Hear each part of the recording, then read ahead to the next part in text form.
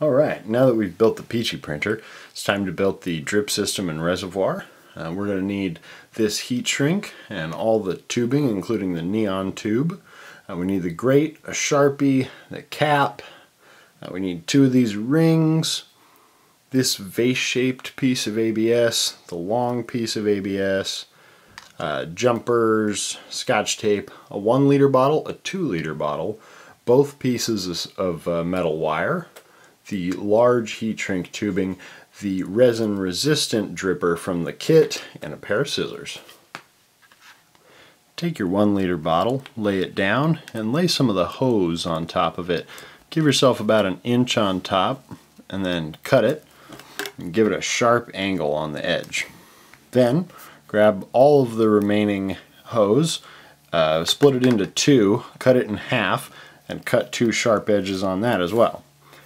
Take the short hose you just cut, insert it from the bottom of the cap, pull about 1 inch, grab the vase-shaped piece of ABS, insert it into the bottom. Then take the other 2 pieces of hose, cram them in from the top, grab it from the bottom, and pull it equal to the other piece.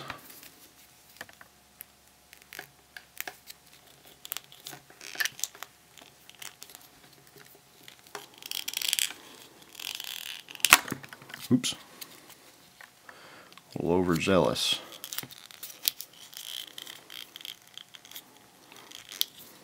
There we go.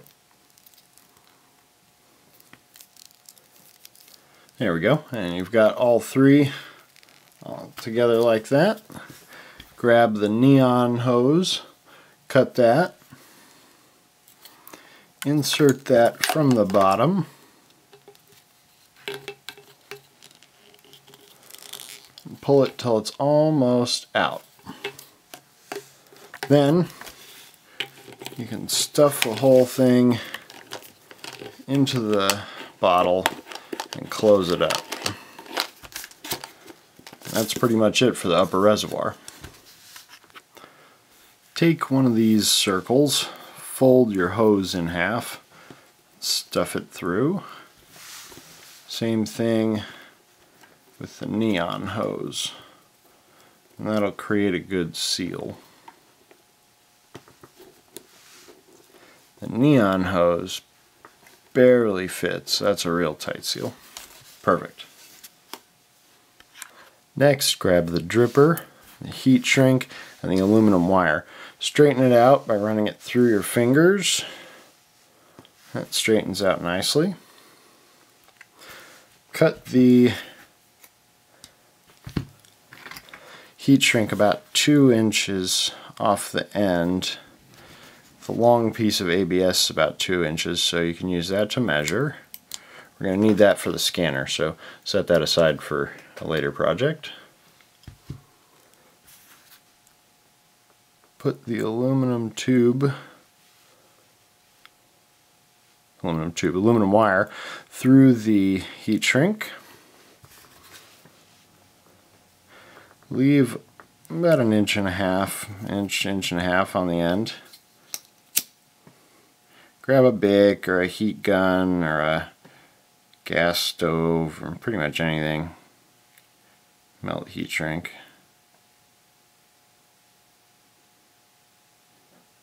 If you are going to use a Bic, put it in the blue part of the Bic. Cut off another 1.5 inches on the end. Then we're going to insert this into the middle. And there's a little hole right there that we're going to need it to go through. Oh no, I've got it backwards, excuse me. We need it to go through, we need the end to go through. Come on now. There we are. This stuff bends really, really easy. So this is pretty simple. Then fold it up and around like that. I'll get a close-up on all this in a minute. Fold the wire through the opening so it's nice and secure. Then take the remaining aluminum wire, cut it about in half, insert it here. You want it to be, you want to have about an inch sticking out, inch and a half.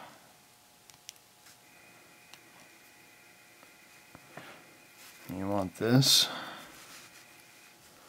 folded up and around as well. There we go. Twist these together. We are all set. Here's a close-up of the dripper.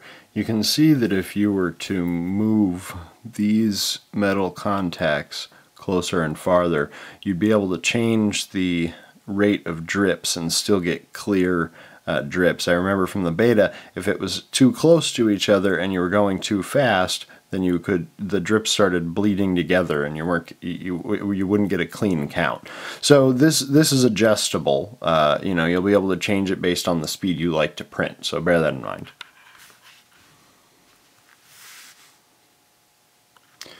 Grab the jumpers from the bag and plug it into the aluminum wire that you've got left on the end. Then go back to your dripper, or excuse me, your bubbler, and grab the two long hoses. Now, on the one that's pinched, you set that down and wait for a sec, but the one that isn't pinched, the one that's open, you stick the long piece of ABS, and I use this as a ramrod to stuff it in there. Then, you put it on the dripper right in the middle here. There we go. And then you take the large heat shrink and just cover the bottom of the dripper, like that. Then use the scissors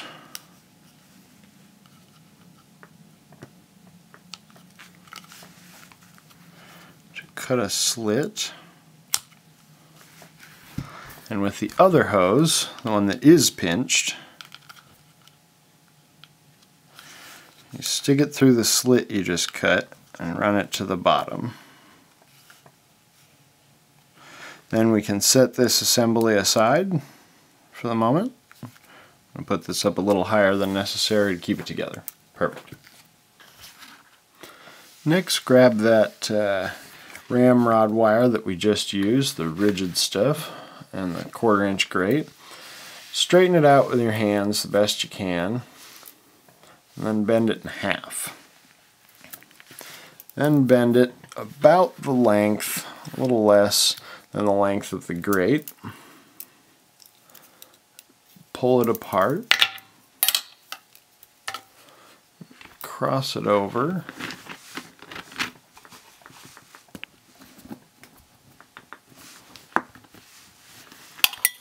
and then we're going to twist it.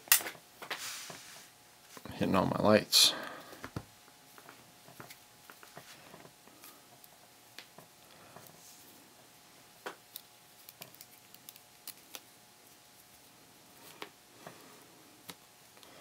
There we go. So now we've got this sort of arm. And then we're going to put this 1/4 inch grate on it. Just going to bend it around.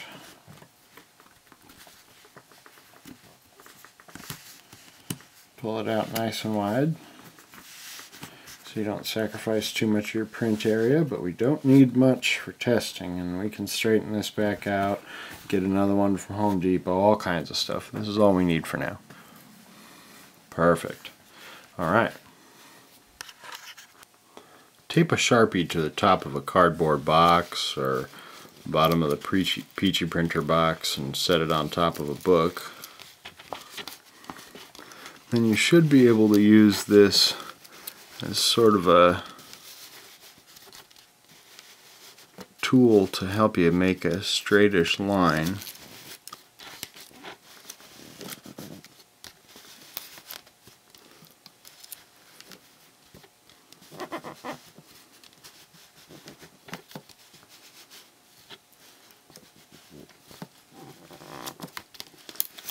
And there we go.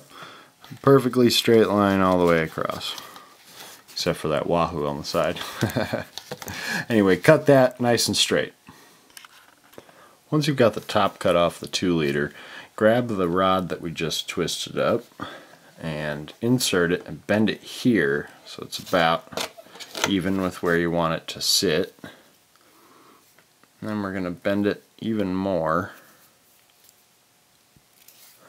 We're going to bend it past where it goes. So that way, when we put it back in here, hopefully the goal is for it to sort of grip on there. And it does. Yeah, there we go. Have to trim off some of this extra wire. You don't need it, and it'll have a tendency to make the whole thing tip over. But if you can't do that, you can just wrap it around or something, you know, balance it out. You know, I'm sure that like that seems to work okay. Just twist it around to the side. And for now, for testing, that's just fine. Then, insert the drip tube by using the clip on the side. I'll show you what that looks like.